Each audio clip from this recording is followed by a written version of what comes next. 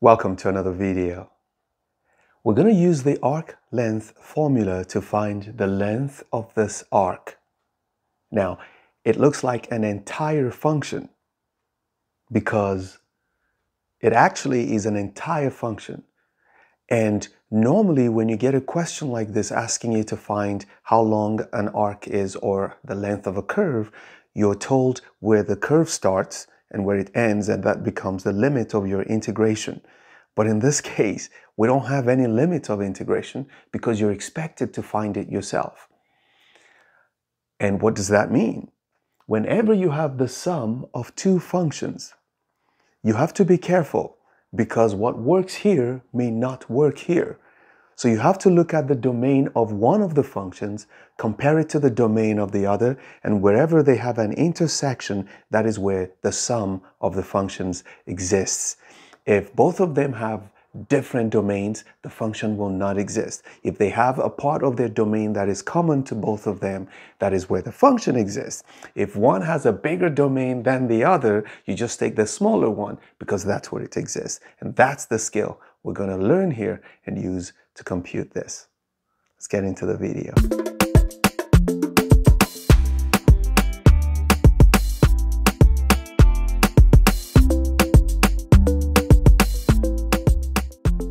So the first thing we're going to do is find the domains of each of these functions and then compare them.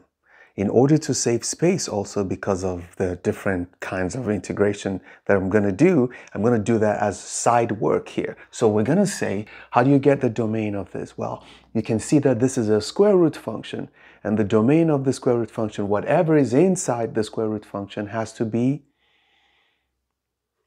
yes, at least 0. So it has to be a positive number. So we know that x minus x squared must be greater than or equal to 0. And then we can find the domain of this function. Now, what does that mean? Because we're using greater than, you can make your life easy, okay? You can switch this to less than, so you don't have to draw the sign chart. That's what I do now, okay? I'm going to multiply both sides by -1. So if you multiply this by -1, it becomes x squared minus x, and then the sign changes. Multiply this by -1, you get 0. So now when I solve this, whatever I get, my answer will be between the two values for all less than quadratics. I know that. So I'm going to say this is x times x minus 1. Okay, it's less than or equal to 0. X equals 0 or x equals 1, so that my x is between 0 and 1. This is the domain that I have. So my domain is from 0 to 1. You see what I did there? I didn't have to draw the sign chart because anytime you solve a less than quadratic, you'll always have two. When you get two answers, your answer is always between them. Always. Okay. Now, so we just got the domain for this part. Now let's go compare to this side. What is the domain of cosine inverse of the square root of x? Now I'm going to ask myself the main function. See here, the main function was the square root. Here the main function is the inverse cosine. So what is the domain of inverse cosine? Whatever you feed into the inverse cosine function, the arcsine function has to be from -1 to 1. That's the domain. So that means this has to be between -1 and 1. So we can say that, just as we did here, we can say that -1 must be less than or equal to the square root of x, and this must be less than or equal to 1. When this is squared, it becomes x. The square of 1 is 1. But you notice that this cannot be 1. You can't say this is 1, so this becomes 0. Because the square of any negative now flips to the other side and everything becomes positive. This is something you need to know, that so if I square everything, see what happens? The middle becomes 1, squared is 1, but this becomes 4. What does this become? That becomes 4, which is this same guy. So what's going to be here? One thing we're sure of is the square of anything here will be positive because when you square anything, it becomes positive. So this is always a transformation that happens for this type of inequality. And that's what we're going to use. So now we see that the domain of this function is from 0 to 1. So what we can do now is compare this domain to this domain. Fortunately for us, they have the exact same domains, so it means that's where they exist. There's nothing outside of it. So we just say, okay, the intersection of both domains. So we're going to say that the domain of y will be equal to the domain 1 intersection the domain of this second function. So let's call this D1, call this D2, so that we have the domain of this is the intersection of 0, 1, 0, 1, intersection of 0, 1, which is 0, 1. Okay, so now we know our limits of integration. We're going to integrate from 0 to 1, and that's what we just did here.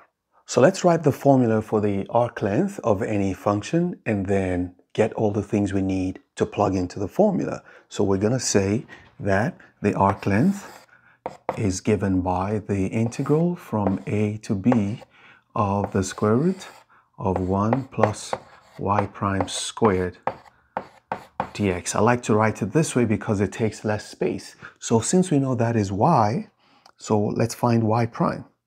And in this case, our a is 0, or b is 1. Okay, so this is our a and this is b. So we say y prime will be equal to the derivative of each of these. So firstly, what is the derivative of any square root function? Remember what I told you. If you've watched my previous videos, anytime you have a square root of anything and you want to take the derivative, immediately write this. This is x minus x squared. I have just written what's going to be under. What's going to be on top is the derivative of the argument of the square root function, which is going to be the derivative of this is 1 and this is 2x. So it's 1 minus 2x. You're done. We go to the next one.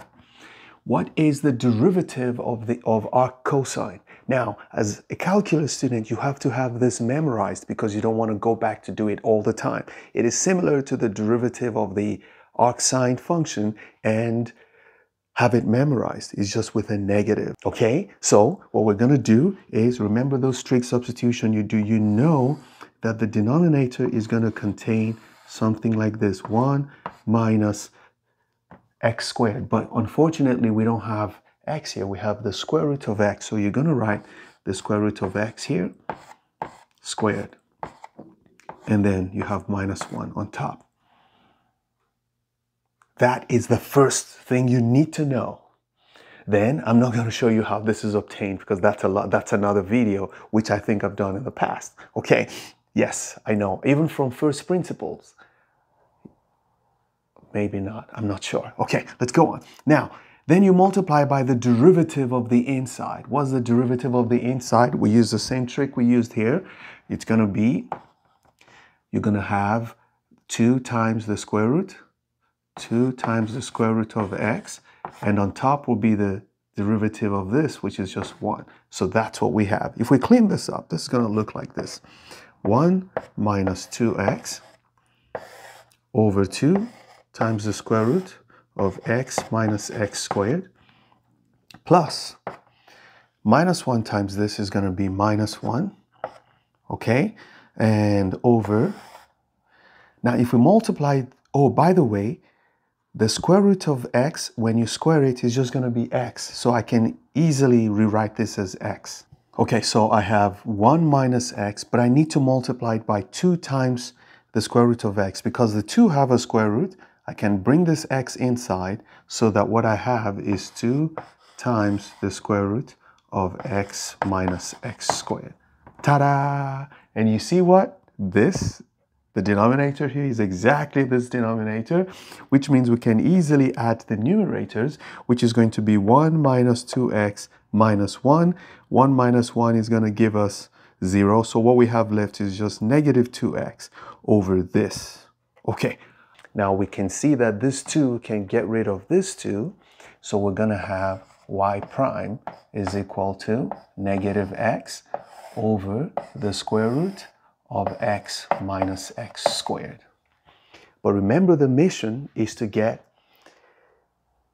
y prime squared, then add 1 to it. So we're going to try and do that. Let's square first. I'm going to square this. And I'm going to square this. But when I square this, what I'm going to get will be, this is going to become x squared. And the square root sign under will disappear and becomes x minus x squared. And that's my y prime squared. I'm trying to keep track of what I'm doing. Now, we can factor out 1x or divide everything by x so that what is left will be equal to x. 1x remains on top. This becomes 1 and this is minus x. So that's our y prime. Okay, now we need to add 1 to it. We just need to add 1. We need to add this one. So let's look at this. Y prime squared plus 1 will be x over 1 minus x plus 1. And anytime you're adding 1 to a fraction, I recommend don't write 1. Write the denominator of the fraction divided by the same denominator. That is 1. Always do that. You make your work faster. So what do you have? So we're going to have x plus 1 minus x. Ooh, what's going on here? We're going to have x plus 1 minus x. So we just have 1 left. Oh, interesting. So this is what we've got. And we just need to go plug this in our formula because now we've gotten what we have. So now if we take the square root, let's even finish it. What if we take the square root of 1 plus y prime squared and take the square root? It means we're taking the square root of the top and the bottom, but the square root of 1 is 1. So the only thing that you need to put a square root sign on is this. And so we have our formula. I want to draw a straight line. I think that line is good enough, okay? And so we have our formula and we can do our integration. So let's go here. So the length of the curve will be equal to the integral from 0 to 1 of 1 over the square root of 1 minus x dx. Isn't this beautiful? All that we have done has resolved into this very easy integral to compute. Now, I want to say this. Whenever you get a problem like this, the hardest part is the algebra and cleaning up and getting this, especially this part. It will always resolve into something very simple because don't forget, the person who made up the question already solved it. If it was too hard, they usually would not put it there. Okay, so here we go. How do we integrate this? Definitely, looking at this, a u substitution is going to save us. So let's do it. So we say let u be equal to, another thing and a video I'm planning to make, whenever you do a u substitution, take as much as possible. Okay, so what would I make my u? Most people will take 1 minus x as their u, but that's not what I'm going to do. I'm going to take all of it. Okay, now I know that this is an improper integral because there's some discontinuity at this point, right? Because when you plug in 1 here, you're going to have 0 in the denominator. So I may have to rewrite this integral and take the limit, okay, until I come back. But it doesn't really affect what we're about to do because once I do the u substitution, that improper integral problem will no longer be there. It might be there, but I'll see how to rewrite it. Let's do the u substitution first. So let u be the square root of 1 minus x. So that means that u squared equals 1 minus x. And if I take the derivative, it's going to be 2u du will be equal to negative dx. And I can move the negative here and make this positive, like that. Let's go back. Oh, because I have said u is the square root of 1 minus x, now I have to do my boundaries correctly. So when u is evaluated at 0, that's the lower boundary, we plug in 0 here. It's going to be 1 minus 0, which is square root of 1, which is equal to 1. And when u is evaluated at 1, it's going to be square root of 0. So that's going to be 0. Now, we can rewrite this integral now as the length being equal to the integral. Okay, I'm going to leave space here. Going from 1 to 0. And what I have is now 1 over u. This 1 over u, I'm going to replace dx with all of this. That's going to be times negative 2u du. I can see that this u cancels this u. So by that substitution, I have escaped the whole improper integral saga that was resting here. So now if I cancel this and cancel this, what I have left, and this minus sign can help me flip this limit of integration back to 0, 1, and then I have 2, just 2 sitting here, du. And I know, because I'm a calculus student, I can just bring back a u, so it's going to be 2u evaluated from 0 to 1, which is going to be 2 times, if you put 1 here, and you put 0 here, you're going to get 2 times 1, which is equal to 2, which is the value of this integral. Never stop learning. Those who stop learning, stop living. Bye-bye.